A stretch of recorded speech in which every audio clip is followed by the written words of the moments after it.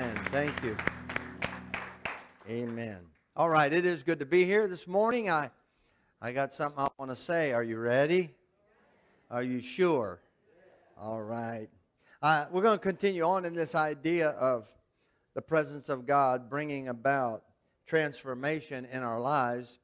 And so today I've titled my thoughts, Walking with God's Presence. Walking in God's presence. Two verses of Scripture I want to read. I'm kind of going old school. You know, the old-time preachers, they'd read an Old Testament passage and a New Testament passage. That's what I want to do today. So I want to read 2 Samuel chapter 6, verses 2 through 6, and 2 Corinthians chapter 4, verses 16 and 7. And so this morning as we begin, what I want to begin with saying is, you know, what the church needs is not just people. We don't just need people to attend church. We need saints in the church. Let me say that again. I said the church needs saints in the church. Amen. See, Jesus didn't die on the cross just to make us church attenders. Jesus died on the cross that we might become the saints of God, the people of God in this world, that declare the glory of God in everything we do. Amen. Amen. I'm ready to go. So just, if I have to preach to myself today, I will. Amen. I'll preach myself happy this morning if I have to. Amen. Amen. Saints who want to walk with God everywhere they go. Saints who not just want to come to church and get a touch of God, but saints who want to leave the church with the presence of God inside of them, because when we leave the church, we're going to face things and we're going to go through things that it's going to take the presence of God to help us get through. Amen. So let's read 2 Samuel chapter 6. Read it real nice and loud with me. Our custom is to read the Bible out loud. And if you don't want to do that, that's okay. You don't have to, but let's just join together. Here we go, 2 Samuel 6. And David arose and went with all the people who were with him from Baal, Judah, to bring up from there the ark of God, whose name is called by the name, the Lord of hosts, who dwells between the cherubim. So they set the ark of God in a new cart and brought it out of the house of Abinadab, which was on the hill, and Uzzah and Ahio, the sons of Abinadab, drove the new cart. And they brought it out of the house of Abinadab, which was on the hill, accompanying the ark of God, and Ahio went before the ark. Then David and all the house of Israel played music before the Lord on all kinds of instruments of fir wood, on harps, on stringed instruments, on tambourines, on sistrums, and on cymbals. And when they came to Nahum's threshing floor, Uzzah put out his hand to the ark of God and took hold of it, for the oxen stumbled. He goes on to say that Uzzah was struck dead when he did that. And we'll get back to that in a few minutes. But let's read 2 Corinthians chapter 4, verses 16 and 17. Let's read it. Therefore, we do not lose heart, even though our outward man is perishing, yet the inward man is being renewed day by day. For our light affliction, which is but for a moment, is working for us a far more exceeding and eternal weight of glory. Everybody say, weight of glory. The weight of God's glory. In other words, our light afflictions that we are encountering far outweighs the weight of God's glory than those light afflictions. And so today I want to talk to you about walking in God's presence. We talk about the presence of God, but we are to walk with the presence of God with us everywhere we go. Not just when we come to church, but everywhere we go, because out there in the world, there's a lot of things that we're going to face that will only be overcome by the presence of God with us. Amen? And so let us pray this morning. Let's pray this prayer out loud. If you would with me, let's pray this prayer. Our Father, We thank you for your word. It's a lamp unto our feet and a light for our path. Prepare our hearts to receive your word, that it might accomplish all that you sent it to accomplish in our life. In Jesus' name, amen and amen. You see, saints are the people who walk with God everywhere they go. They depend on Him in every situation of life. They are the true church. The true church is not people who just come and attend. The true church are the people who walk with the presence of God with them everywhere they go. The church is not just attenders, but unlikely people who demonstrate what it is to be a worshiper of God. Let me say this morning, as we think about what it means to be a Christian, but Jesus didn't come just to save us. He came to live inside of us so that we could demonstrate His life to the world around us. He came to give us the power to overcome everything that we face in life and overcome it victoriously in His name. See, the church is people who come and experience God's presence around them in a church service and leave with God's presence inside of them. That's important because when you live your life, you're going to encounter problems, disappointments, pain, and sorrow. So this morning when we talk about the presence of God, God wants to go with us. Let me say this morning. True praise unto the Lord. True worship to God.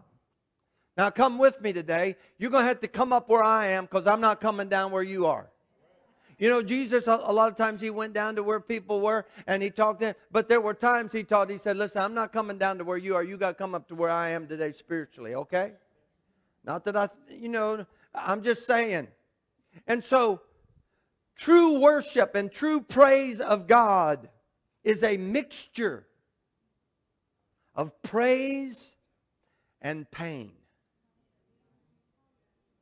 It's a mixture of worship unto God and dealing with the pain and the disappointment that you face in your own life personally, and all of us experience that. You see, praise without pain is just religious rhetoric. It's just talk. It's just happy talk. And some churches, that's what they do. They give you happy talk. They pat you on the head, say you're loved by God. God created you. God blessed you. And then the pastor gives you some kind of motivational speech and sends you home. That's the way they do a lot of times. Okay? And that's okay.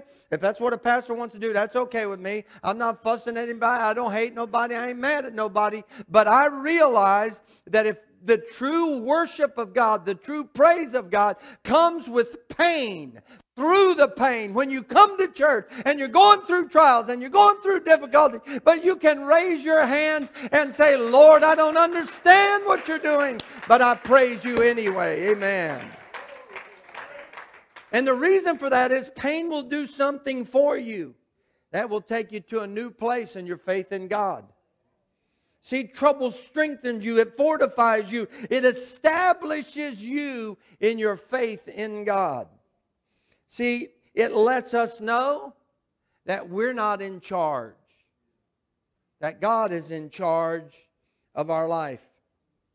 There are those times in life when we're going along and we think we got it all figured out and it's going our way. And we've got it all lined up and trouble hits. And it's in those times that you have to be able to say to yourself, I don't understand this, but I believe God is with me.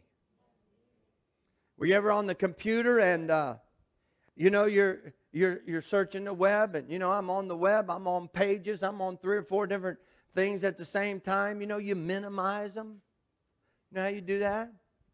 But then all of a sudden you're going along, and then all of a sudden your computer stops, and this little round circle goes like that. It's buffering. You ever have your computer buffer? I hate it when my computer buffers. I'm trying to do something. I'm trying to get something accomplished. You know, I'm trying to hurry up. And you know what's weird about it? We've come to the place when it buffers 2 or 3 seconds, we're about half mad over it. I mean, here we got the knowledge of the world at our fingertips, and we're upset that we have to wait 3 or 4 seconds for a computer to buffer. Aren't we? We're strange, aren't we? Look at your neighbor. Say, we're strange, aren't we? We really are. We have no patience, you know. We got the world at our fingertips, and we're upset. We got to wait for buffering. The problem is we do the same thing with God sometimes. God takes us to these points in our life where He's buffering us. Sometimes it says you're being rerouted. You ever see that? You're rerouted. You know, your GPS system in your car, it'll reroute you sometimes. God has to take us through a rerouting at times in our life to help us get to the place He wants us to go. Amen. We go through buffering times as Christians when we're being reset in the way of seeing things the way God wants us to see them. And what I mean by that, when we talk about saints in the church, you know, it's one thing to come to church and say and sing a worship song, hallelujah. It's another thing to come to church when you're burdened down and when you don't know what to do, and you say, hallelujah, glory. God, I don't know why I'm going through this, but I'll praise you anyway. I'll give you glory.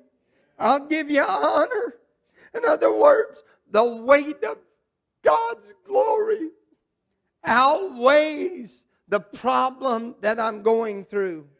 People come to church and don't know, you know, anything about God or anything about the church. And they see people worshiping them. They see people going through conflict and trial and difficulty. And they raise their hands and they worship God.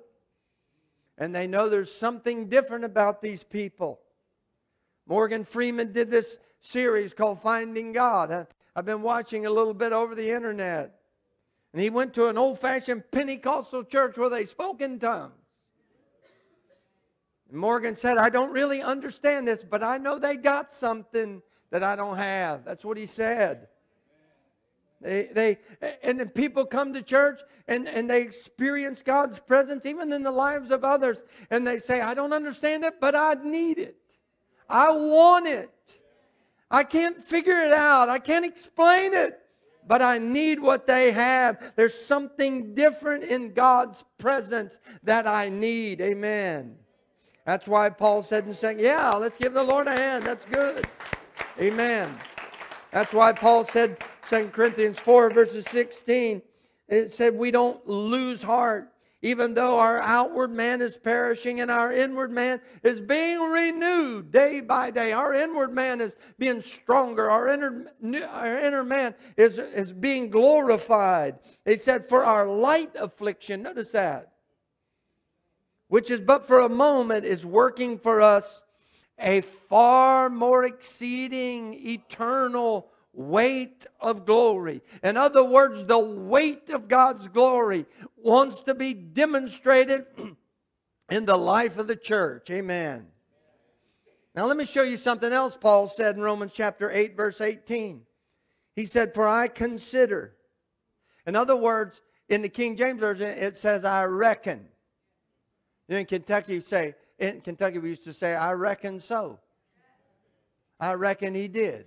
Reckon just means to evaluate. It's a accounting term, so that you make the books work out.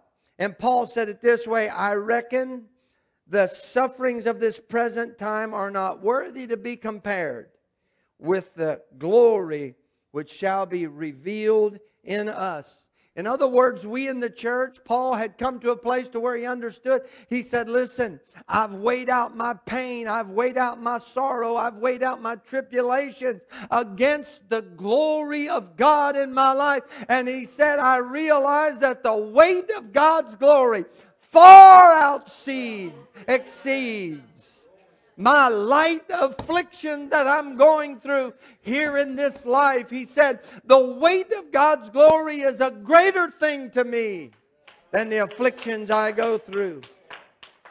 Now, let me tell you something this morning. I'm a pastor. I'm preaching to you today.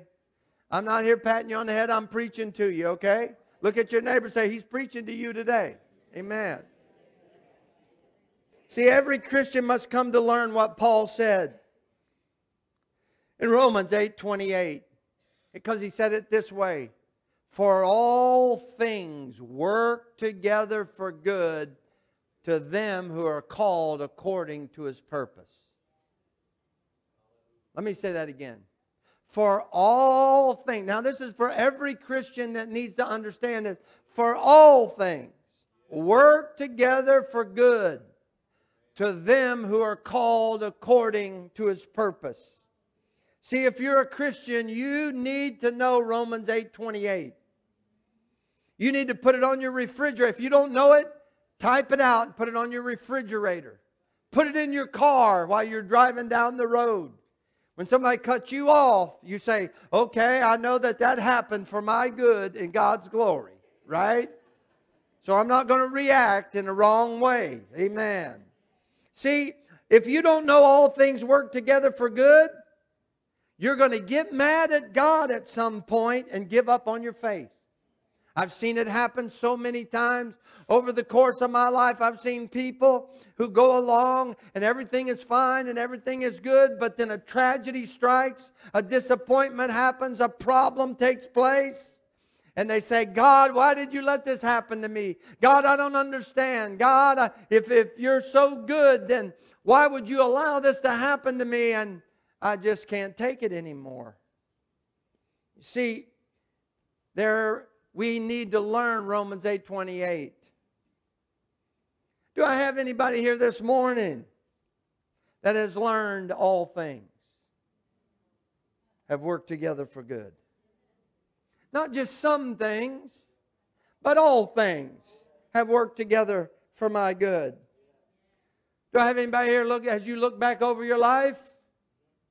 You say, Lord, I didn't understand it then. It broke my heart. I was upset. I was aggravated. I was mad when it happened. I was broken when it happened.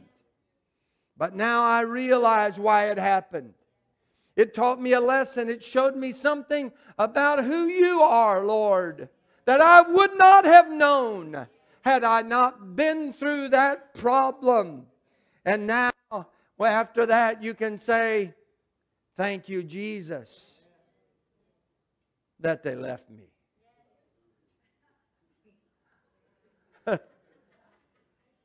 Thank you, Jesus.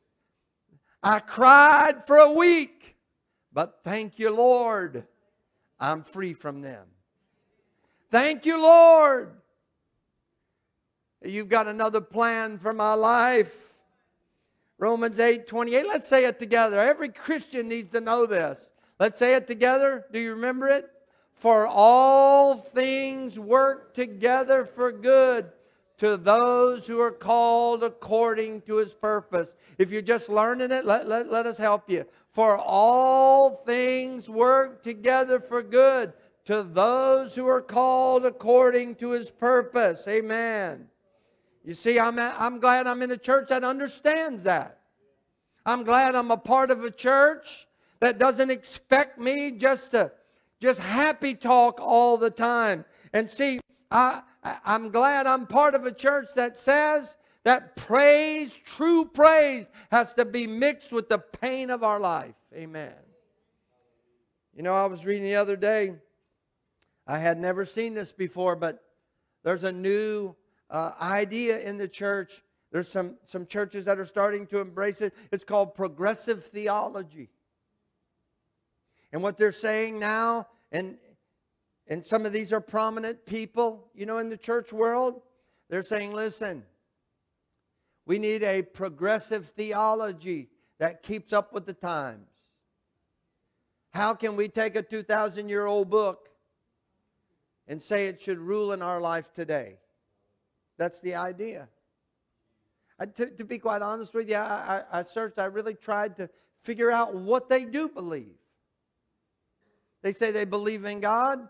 What about when it becomes totally unpopular to believe God? Will they believe in something else? I really have a struggle with understanding what they're trying to say here. But they call it a progressive theology. But see, I'm thankful that we have been given the Bible. And it helps us to understand the saints of old, those who have gone through the trials and the tribulations of their faith, and who have come out on the other side victorious. That is what we read to give us strength, to give us hope, to give us faith, to help us believe. Amen? And so we see that King David, in 2 Samuel chapter 6, he had been chosen by God to be the leader of Israel, the king of Israel. And he was going to lead differently than his predecessor Saul. The only thing he did was he kind of went through the show of faith in God, like so many politicians do, you know. And he had the priest kind of with him at his inauguration and all those kinds of things. But at the end of the day, Paul did it his own way. And David watched it from a close-up perspective, and he saw that it didn't end well for Saul. And he was taken from the throne of Israel. And David was chosen to become the leader. And he said, I'm not going to lead like Saul did on my own, just from my own ingenuity and my own, talents and gifts. He said, I got to have the presence of God with me. I got to have God help me. It's good to be chosen, right? It's a good thing to be chosen by God. That's good. God has chosen us to be a part of the church of Jesus Christ. It's good to be chosen. We like to be chosen. But you see, God not only wants to choose us, He wants to lead us. God not only wants to save us, He wants to be the Lord of our life. In other words, He wants us to represent Him in all that we do, everywhere we go. And so He has chosen us. And a lot of people like the idea that they're chosen. They enjoy that idea. It helps us. It blesses us.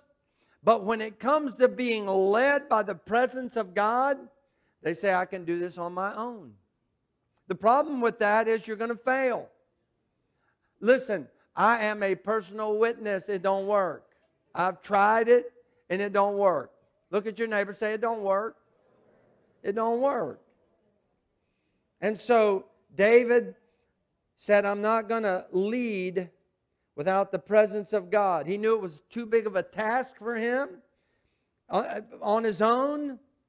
And so David, the only thing he knew to do, there was an Ark of the Covenant where the presence of God was. It was a big box and had two angels on top of it. And inside of it was David's rod and some bread and another couple things. And so David said, we're going to bring back the ark of God to Israel. And so he knew that the ark would help him. He knew that he could pray and God would lead him and direct him. It's interesting to me. I'm a fan of Abraham Lincoln. I like to read about Abraham Lincoln and his presidency. And it was interesting because it said Lincoln was raised in a Christian home. As a matter of fact, he learned to read by the light of a lamp, reading the Bible with his mother and dad. But when he became a teenager, he kind of questioned his faith, and he kind of became an agnostic in a way. And then he ran for office and became the President of the United States. The thing, though, was when he became president, there was a little problem going on in America called the Civil War. Families were divided. The nation was about to separate. There were 7 states that were trying to leave the Union. And when he got in office, he realized that this task was too big for him. And so he turned to the Bible and started reading from the wisdom of God's Word. And he would pray every day.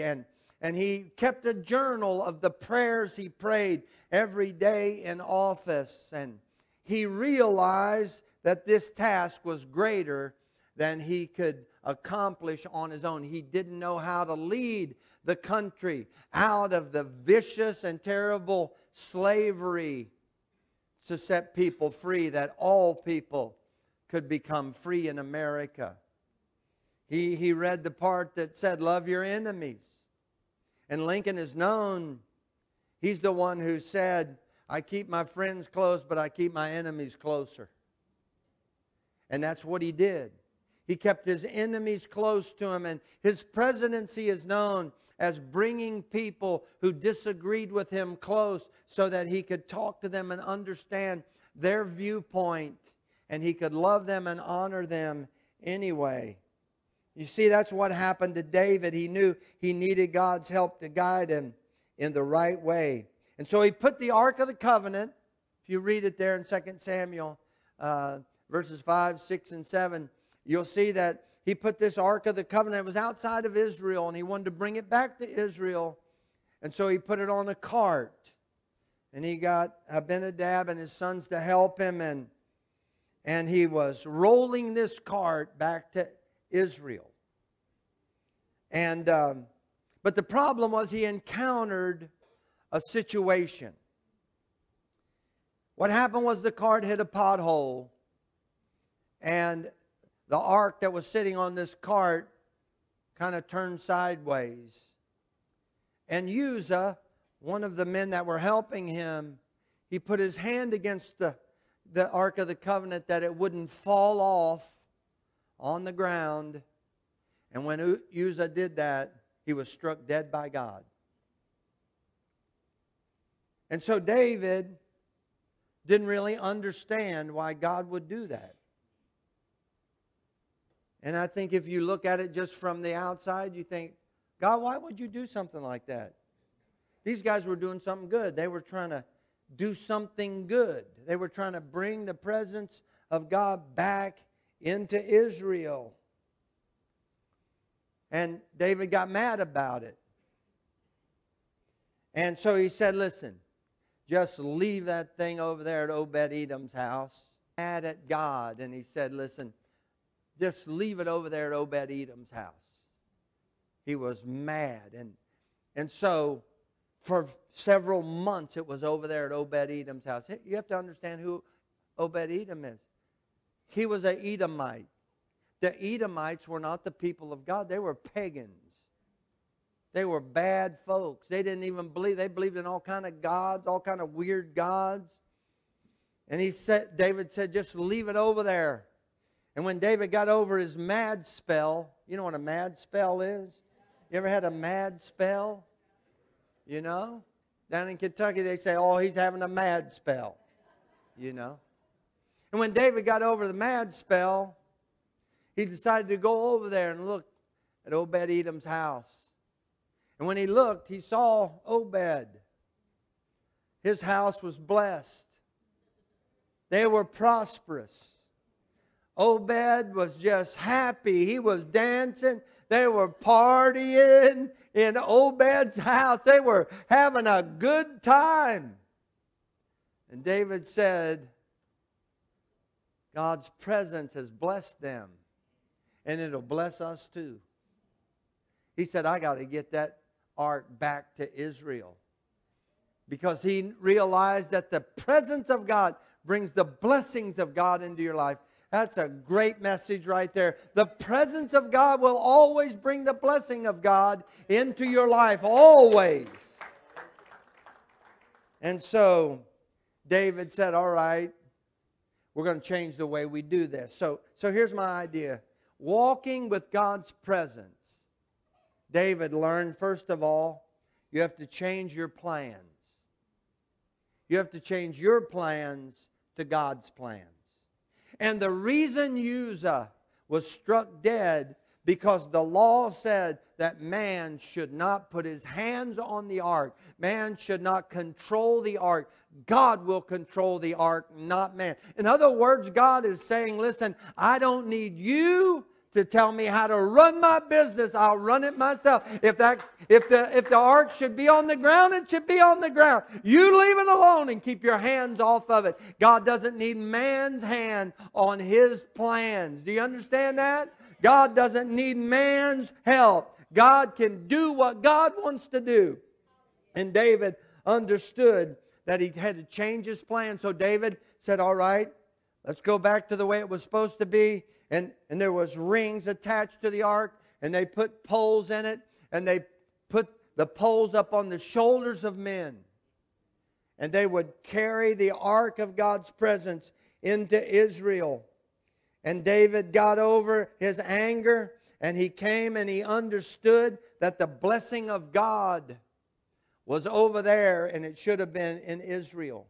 In other words, God was buffering David. God was rerouting David. God was changing the way David saw things. Because God wanted to help them understand the weight of God's presence on the shoulders of men. There is a weight to God's presence. It's not just something you just get whenever you want. There's a weight to the presence of God on the shoulders of God's people. Amen? So David had to change his plan. You got to change your plan if you're going to walk in the presence of God. You can't do it your way. You can't say, okay, God, I want you, I accept you as my Savior, but I'm going to do this the way I want to do it. God said, okay, go ahead and do it, but I'm not going with you. If you want God's presence, you got to change your plan to God's plan, because God's plan is better than your plan. Amen.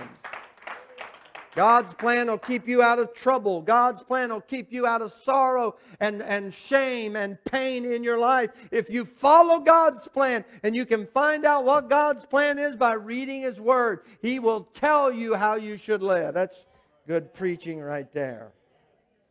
Secondly, they had to change their pace.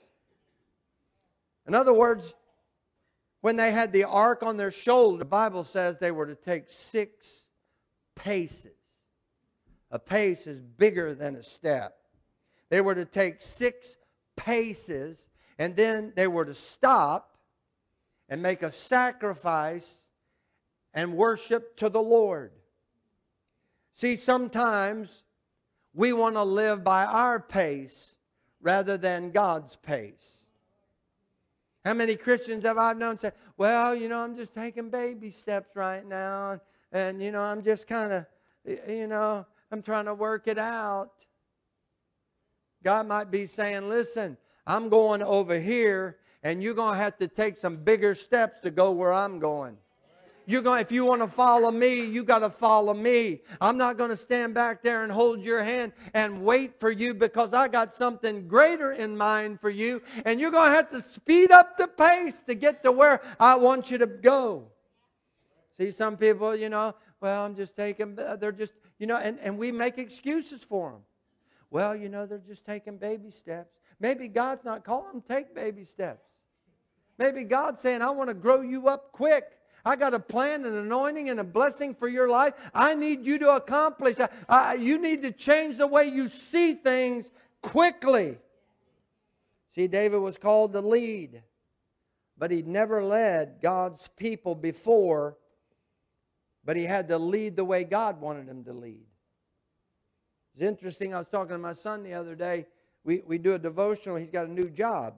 It's one of these job placement, companies where they place these executives in these businesses, And so he calls me on his way to work, and we do a devotional.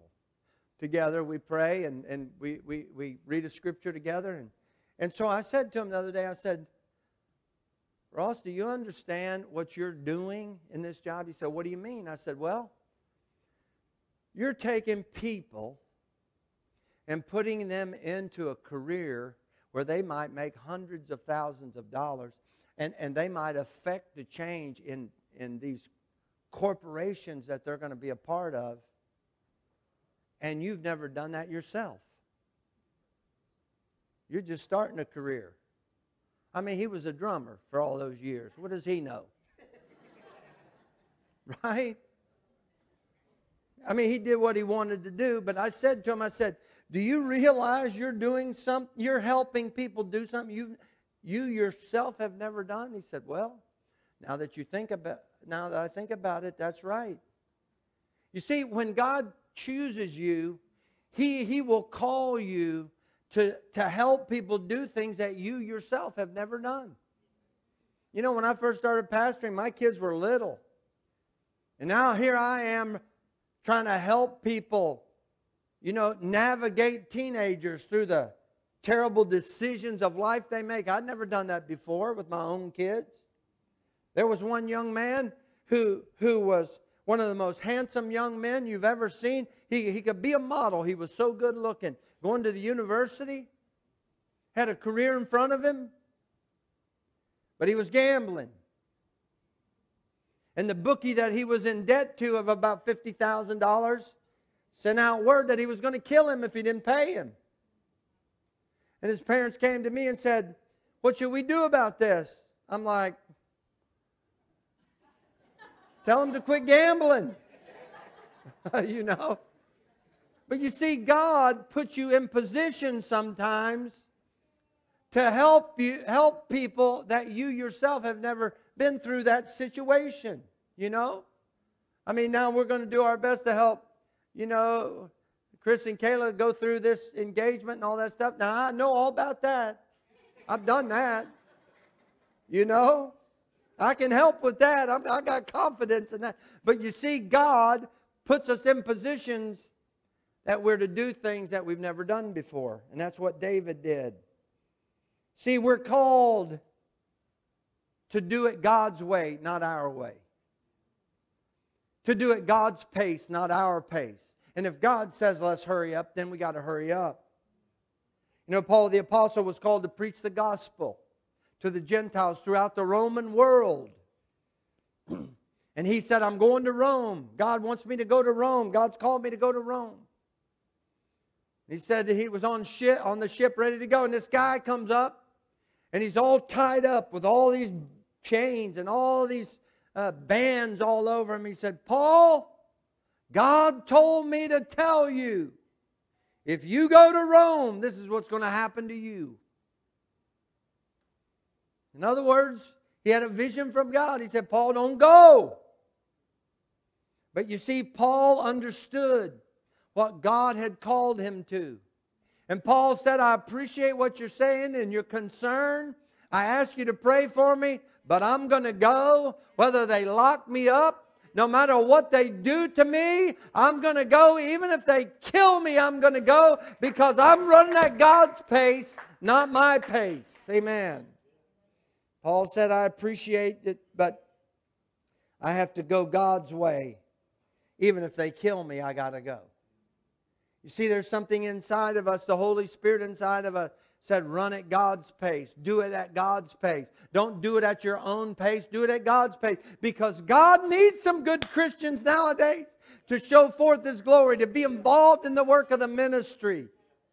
We need some help around this church. And we need some good, strong Christians to do it. Don't be a baby all your life. Grow up. In Jesus' name, amen. We'll help you. We'll help you. But grow up. We need some help. Don't keep just stumbling around like a child. Grow up in your faith and do what God calls you to do. We'll help you find your gifts and your talents, but run at God's pace, not your own. Amen. That's good preaching right there. And then lastly, Chris, you can come up. David understood To have God's presence, to walk in God's presence, he had to change his praise. In other words, the Bible says that when God said, I want you to take the ark back to Israel, he said, I want you to take 6 paces. I want you to stop. I want you to sacrifice. And I want you to praise me. David understood what that meant. I think David looked over there at Obed's house. He was worshiping God, praising God. And he thought to himself, you know what? If a pagan can dance before the Lord, I'll dance before the Lord. And the Bible says that when they brought the ark back into Israel, the Bible said David started to dance. They were playing the instruments. They were glorifying God. They were worshiping God. David got over his anger at God and said, okay, God, whatever your will is, that's what I'll do. And the Bible says that David danced so much that he danced out of his clothes. And he didn't care what anybody thought about it. His wife even, she said, you know, oh, I saw you out there dancing in front of all them maidens. David said, listen, if I've been vile, I'll be more vile because I'm so thankful for the presence of God in my life. I'll dance, I'll shout, I'll worship, and I don't care what anybody thinks about me. Amen. See, he worshiped God regardless if it was popular or not. He worshiped God whether people approved of him or not. He worshiped God whether people understood him or not, because he understood that the presence of God was the most important thing in his own life. You see, worship, when we worship like we do, it's not just traditions here. It's shaking off your old way of thinking. I'm not saying everybody's got to do what I do. I'm not saying everybody's got to run up and down the aisles. I don't believe that at all. You should have gone to some of the churches I went to when I was young. They said, if you don't dance, you ain't saved, you know. If you don't dance, God is not with you, you know. That's kind of what I don't know if that was really what they intended to say, but that's what I heard. And I thought, you know what, I'm shy, man. For me to dance before God, I don't think I can do that. But I've come to understand that raising my hands to the Lord is a sign and says, okay, Lord, I surrender to you. I'll worship you, and I don't care if it embarrasses me, I'll worship you. I'll sing to you. I'll give praise to your name because of your presence in my life.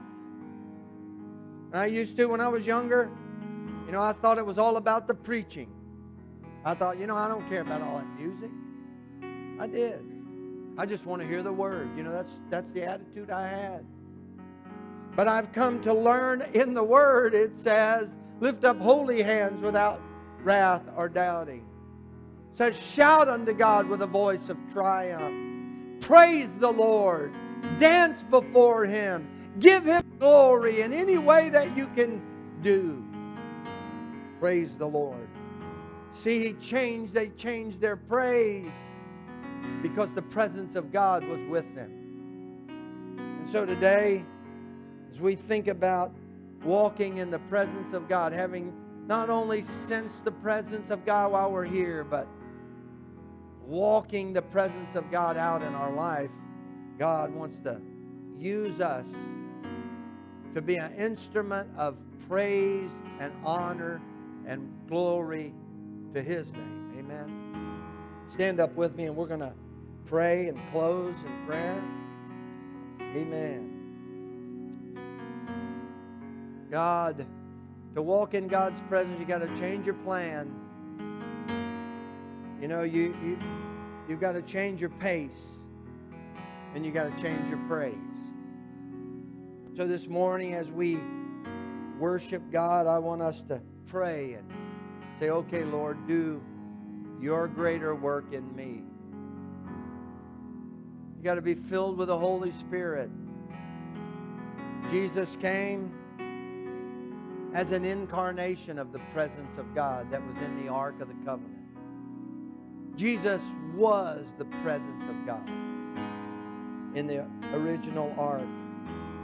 And Jesus said that we are no longer, just members of a church, but we are the church of Jesus Christ. We are the temple of God in the world.